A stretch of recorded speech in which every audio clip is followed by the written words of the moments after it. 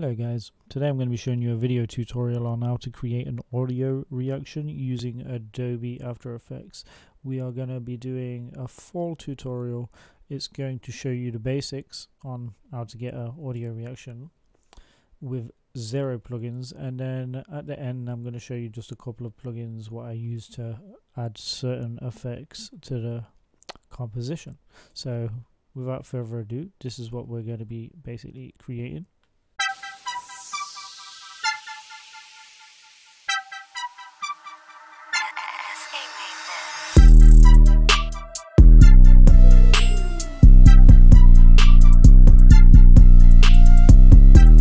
Alright, so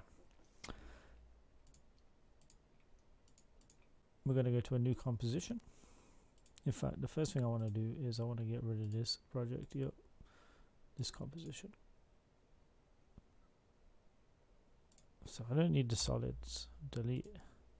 I don't need the composition, delete. The only things that I need is the song and the logo in my project area, yeah? So if you haven't got these, well, you will have them because I will upload them, but just drag them from your desktop into here. Okay, so your logo and your song. If you really need to know how we do that, you just, there's your logo and your song, you just drag them into After Effects like that. Alright, next thing we're going to do is we're going to drag the song, no, composition, sorry, and go to new composition. 1920 by 1080, 30 FPS. I leave mine at 10 minutes, I always do, and everything else is fine. We'll call this audio reaction. Okay, then we're going to drag the song into this area, save your music file, and then we're going to trim the composition to the length of the song. If you want to do that, like snap it, just make sure you hold shift when you pull it and it will snap to the area. Okay, then we can right click on this gray area in between the 2 points and click trim comp to work area. Okay, next thing that we want to do is we want to go new, so right click, new, solid, and we're going to call this audio spectrum.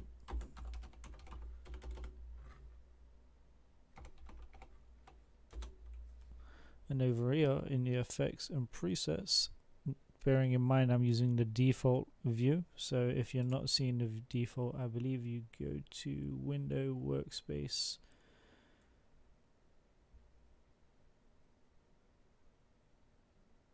default or animation. I believe I was on default, but now it's gone to animation. So animation's good if you want to match mine, I suppose.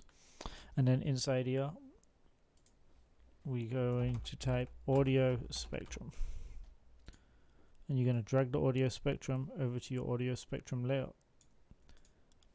Okay, I'm going to rename this also. Sorry, let me just close that. Oh my god, rename. I'm going to rename this to bass because I only want this to be affecting the bass. So as you can see, it's here, it's not doing anything right now. If we play that, let me just turn the cache off. We've got music, but we've got no audio reaction. That's because nothing's been selected in here. So the way we do this is we go to the audio layer and we're going to change that to song, and immediately you'll see an effect. So now if we was to play, as you can see, let's go in a bit so we can see that it's actually reacting to the audio, which is what we want. So now we need to make some changes to this. First things that we want to do is we want to put 2 more layers on this, or 2 more effects. So we're going to go back over to where it says effects and presets, and we're going to type in polar coordinates, or just co, and you should see polar coordinates. We're going to drag that to the base layer, and we're going to come back here and we're going to type in mirror.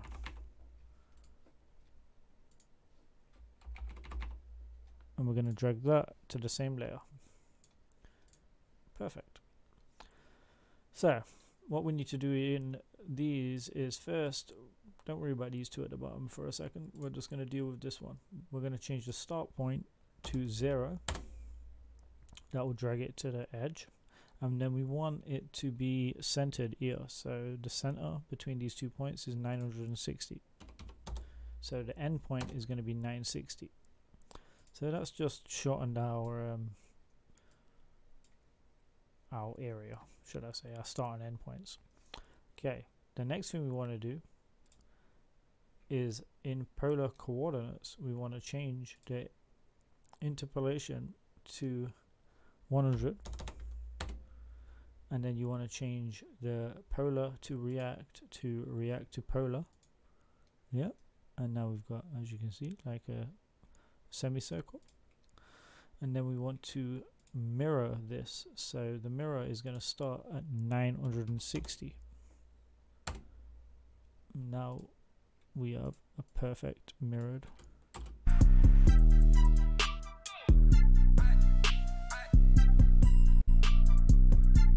Okay, so these two here you can close down now. Those two, collapse them, or uncollapse them, should I say. We don't need to worry about that anymore. We have the basics, so this is good. Now we need to make some changes in here. You don't have to do everything exactly like me. I mean, if you find something else that's different. So I want to leave the start frequency on 20. I want to change the end frequency to 120. I want to change the frequency bands to 1500. I want to change the maximum height to 1000. And these are fine, I believe. Thickness is 2.5. 2.5. Softness is fine. Colors, I changed them to white for this layout. We're going to change the side to side B, and I believe that is about it.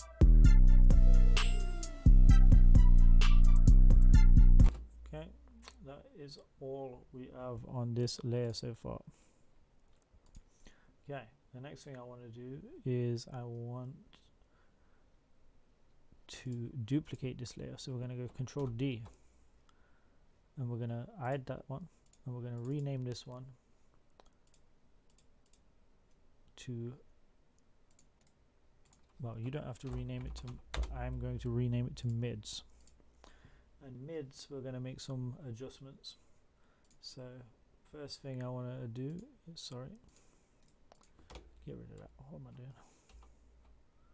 Change that back to white really quick. Okay, so everything should be the same pretty much.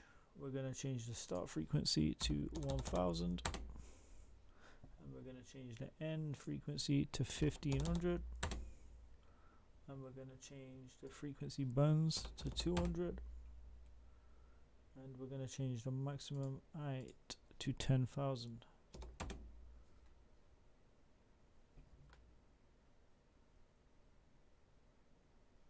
And then we're going to change the thickness to 1.5. Let me just have a look at this.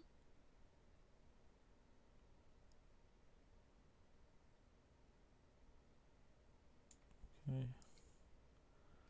Also, is this full?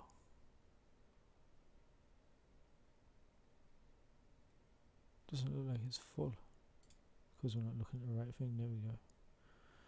Okay, so next we're going to be changing the colors. For me anyway, I want like an orangey kind of color.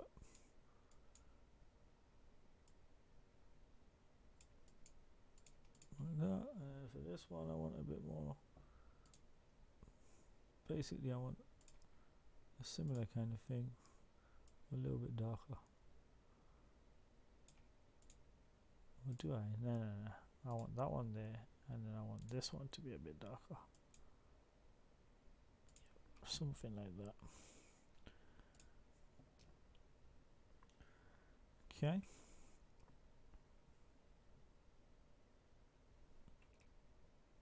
That one's done.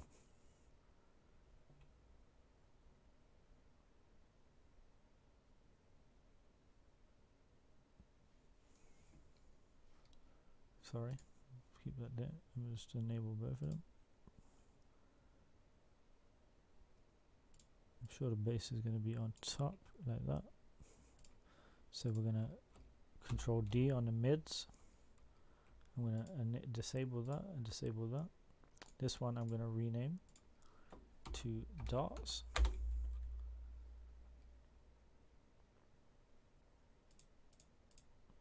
Okay. And for this one, we're going to change the start frequency to 1100, the end frequency to 1400. The frequency bands is going to be changed to 1500. The maximum height is going to be changed to 15,000. And then we're going to change the color to like a red. Both of them. Yeah. And then we're going to change the display options to analog dots.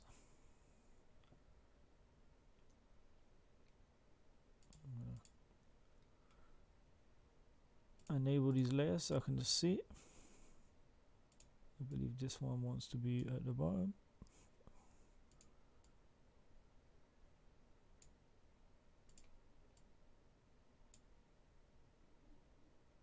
Okay, so far so good.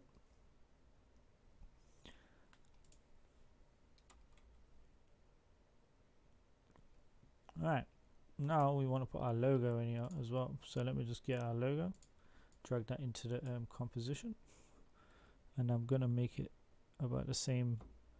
I want it to fit in perfect like that. I believe the logo wants to be at the top. That way none of this stuff should overlap. As we can see, the logo needs a little bit of adjusting there. Just test it. That looks good. Alright, so the next thing we want to do at this point is we want to go new, solid. We're going to call this BG for background. We're going to drag it to the bottom. Wow, we can put it to the top at the moment. In fact, keep it at the top for the moment because I want to change some things on it. And we're going to change this to type in here ramp, gradient ramp. Bring this over. Okay, and for the ramp,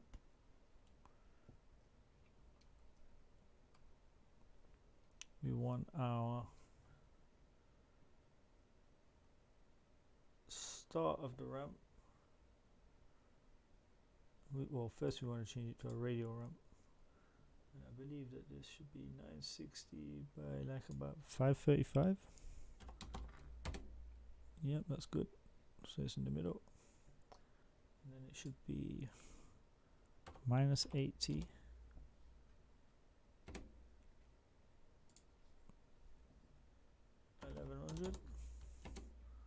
Somewhere around there like that. This I want to change it to kind of like a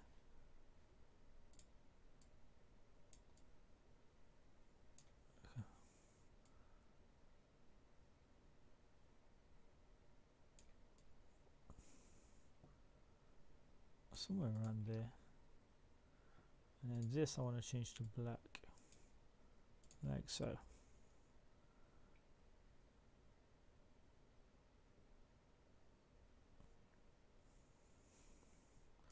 Might have to mess with these colors a little bit darker, I think. Maybe. Let me just so now we can pull this to the bottom. Logo should be at the top. Base, mid, dot, song. That should be right.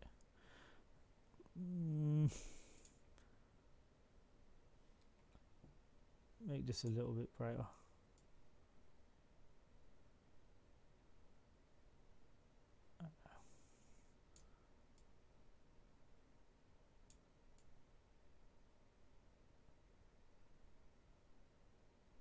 Somewhere about there, maybe there. I don't know. I'm not gonna lie, I don't really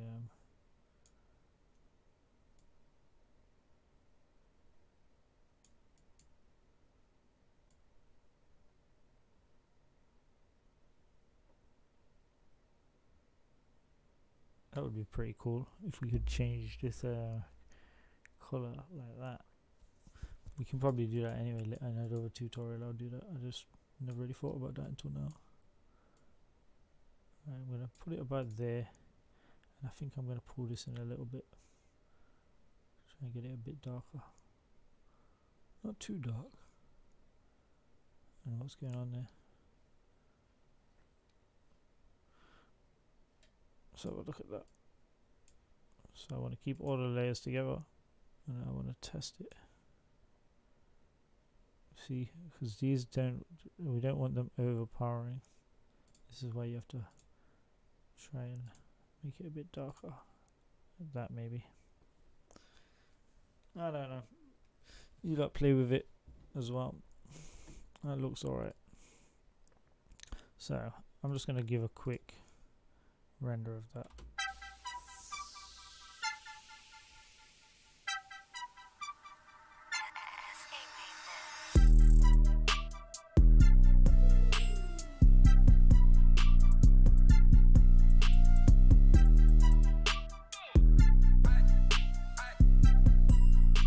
These won't actually look like that on full. If you look on full, it will look full. So if we like, maybe we should cache some of this.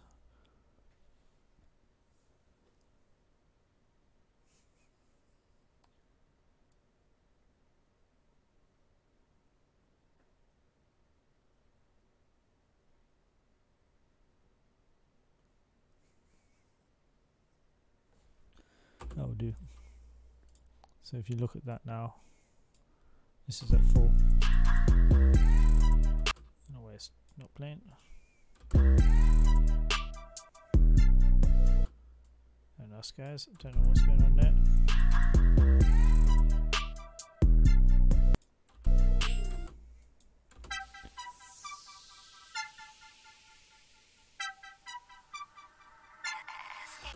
Maybe it's because we've still got cache line.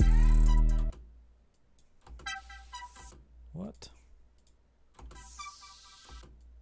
I don't know what's going on there. I've never seen that before. Oh, because somehow we disabled the fucking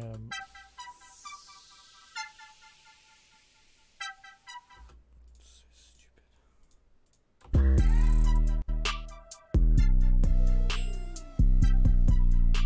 Anyway,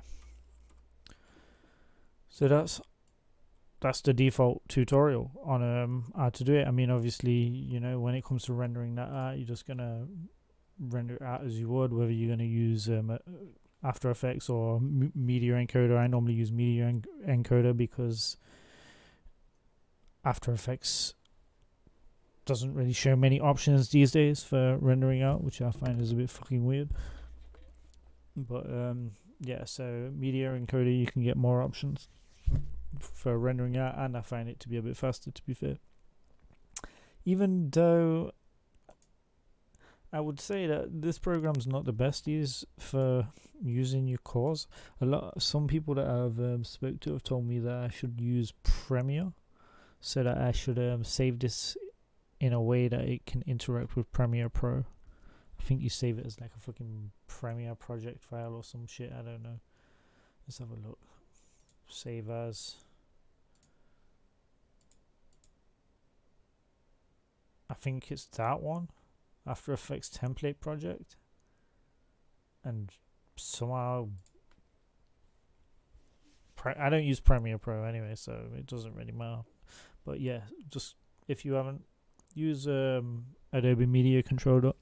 So this is the default version without any plugins. You can do this completely with just the default version of After Effects. So plugin wise, there's only a couple of things really that I wanted to show you to get these really going. So for instance, if we go to the base layer again, and then this time we're going to type in here shine, and you're going to get RG Trapcode shine. I will upload this plugin, and we're going to drag this to our base layer. Okay, so what I would like to change is the ray length. I'd change it to 1, I want to also, what do you call it, show you this so you can see it, so you can see what's going on. Look there. So no shine, shine. Yeah. And that is all I will change on this. That's fine on that layer there. I'm not going to make any more changes to that layer. That layer's fine. Okay.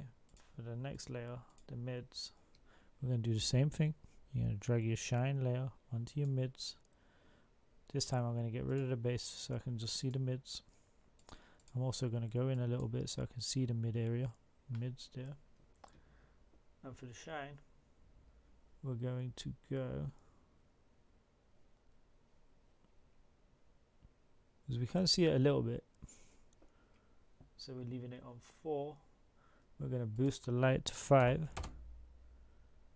Let me just disable this so I can see.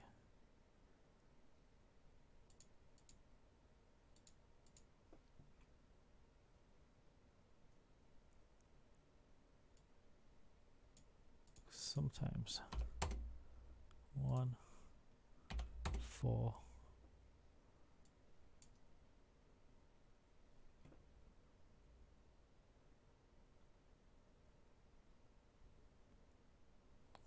No, boost the light to 5 apparently. Maybe our colors are just not 100%. I think that's what it is. If these aren't 100%.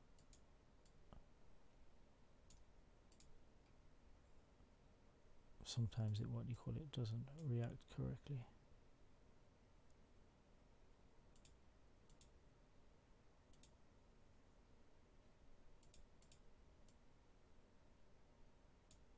It's there, you can see it a little bit, but it's not good enough. Let me just change this. See what we need to change. Colorize. We're going to change the colorize to harvest if it's on there.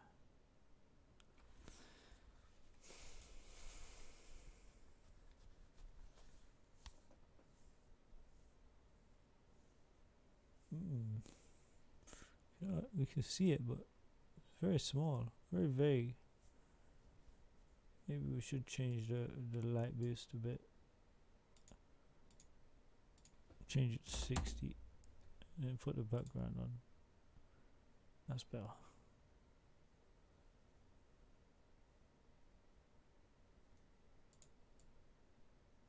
Yeah, that's better.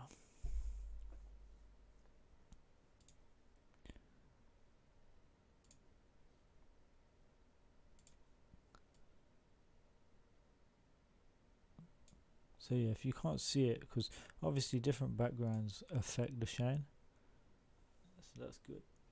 And I don't think the final layer has got a shine to it, to be fair. It hasn't, but it has got a glow.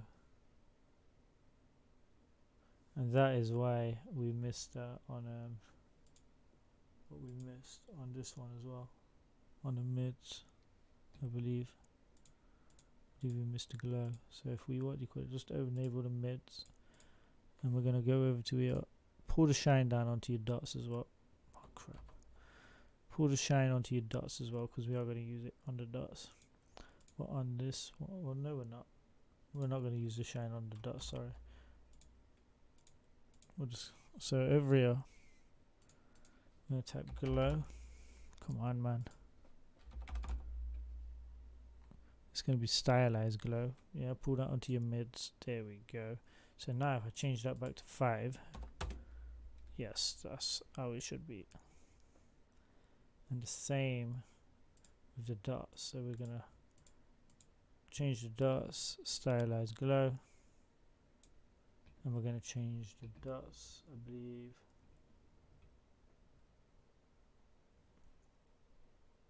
I think we change anything really on here. So look.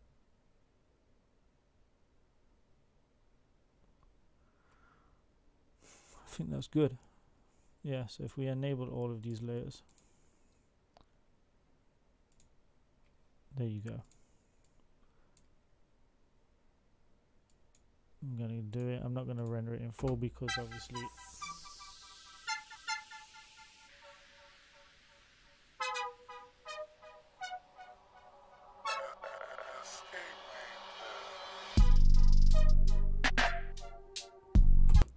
doesn't like it.